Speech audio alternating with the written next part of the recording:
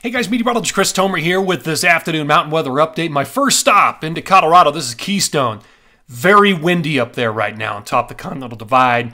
It's obviously dry, but we're looking at 50 and 60 mile an hour wind gusts here. It's been the case pretty much all day long. That'll be the case tonight, and then the winds will slowly relax.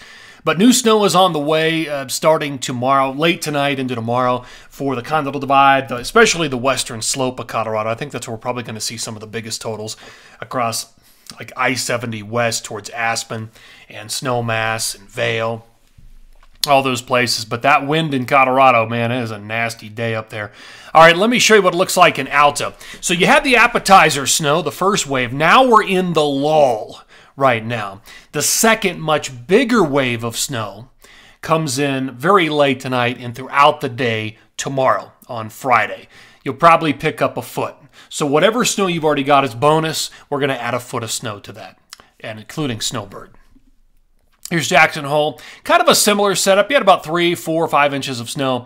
That's all bonus. We're going to add more snow to that late tonight and throughout the day tomorrow with the second wave of snow that comes in, the main push, we'll call it. Let me show you my bullet points here so you can see where we're headed with this.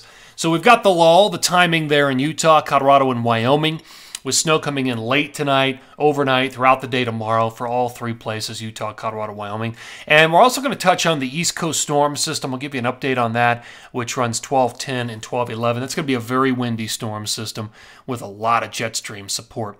Let me take you back and show you what this all looks like here on the water vapor satellite imagery.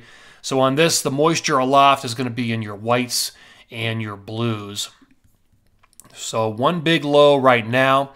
That's the one that's coming out of the Pacific Northwest and moving down through Wyoming, Montana, Idaho, Utah, and Colorado.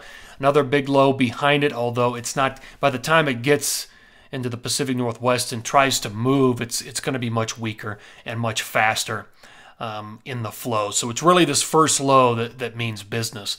Here's the forecast radar and satellite. So that's the current state of affairs. By the time we get into the overnight and tomorrow morning, there's your clear second wave coming in. In fact, I'll rewind. So you can see that's the current state of affairs, and here comes the second wave by tomorrow morning. Into the Tetons, into Idaho, into the Wasatch, and that's the one that's really going to produce the bigger totals. And then that pushes snow into the central to northern mountains of Colorado and the San Juans for that matter, but a lot of that tilts west across the western slope of Colorado. And it's still there by 4 p.m., although the snow in Colorado has expanded now. We're looking at the possibility of snow all the way down here into Denver during the midday into the afternoon, especially afternoon evening hours in the Denver area. So it'll be cold enough for all this. Colder air will be moving in. It'll be a very cold weekend. And I was just looking at some of the numbers in Colorado's mountains. We're absolutely going to fall below zero over the weekend in the mountains of Colorado. All right, here we go by Saturday morning. Still some leftover snow in Colorado as the low kind of moves through southern Colorado, northern New Mexico, and then it sweeps out during the afternoon. Looking back, here comes that second storm, but again, it's fast and it's weak, but it will move a few inches of snow through Idaho, Montana, and probably Wyoming, maybe even a little bit into the central and northern mountains of Colorado, 12-10, 12-11.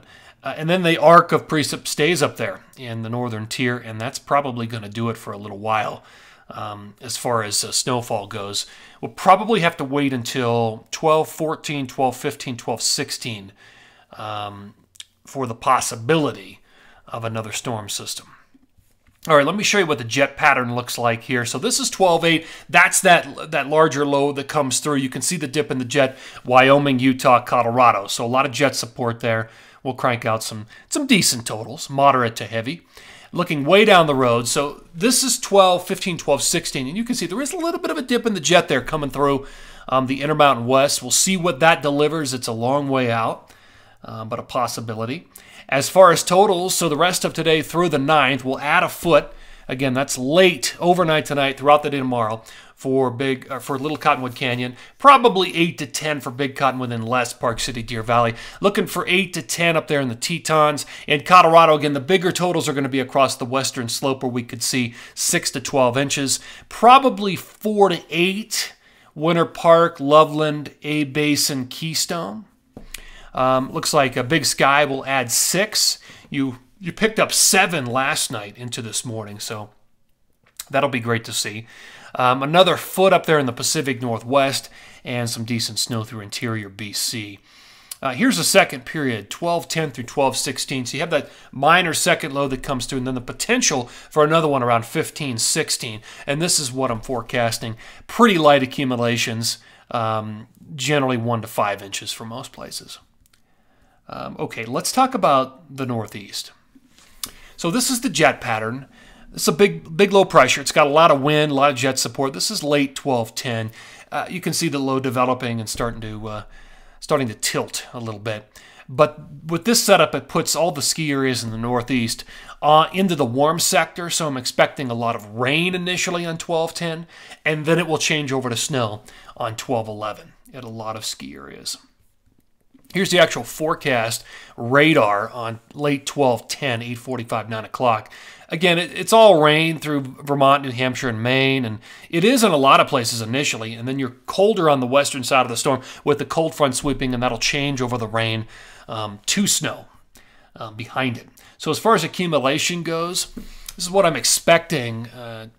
Again, 12:10, 12:11 with this storm system, that's when the bulk of this is going to fall. And it changes over to snow at 12:11, Vermont, New Hampshire, Maine. And you're really better off in northern Vermont, northern New Hampshire, northern Maine, or even New York State, where we could see 5 to maybe 8, 9, 10 inches of snow in a couple of areas on that colder side of the storm. One last stop here today. I think you'll appreciate this. An update on El Nino. So we're in a strong El Nino right now. Strong for sure. But look what happens. We take a pretty sharp right-hand turn after about January, February. The water starts to cool in that El Nino region, which is 3.4 in this forecast.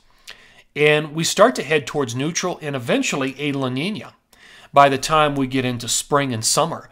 That's the latest forecast guidance that I'm seeing. And so what that does, it puts us into a transition around February, March, April. So that late part of winter, we're going to see a transition take place. A little bit of an El Nino Mordecai might develop, which would have some effect on the western pattern. I really want to see how we're doing by the time we get into January and February, because then we'll be able to see what the transition and what the rotation might be in the pattern. But just a heads up on that, that could be something that happens down the road. All right, guys, thanks for tuning in here, and take care.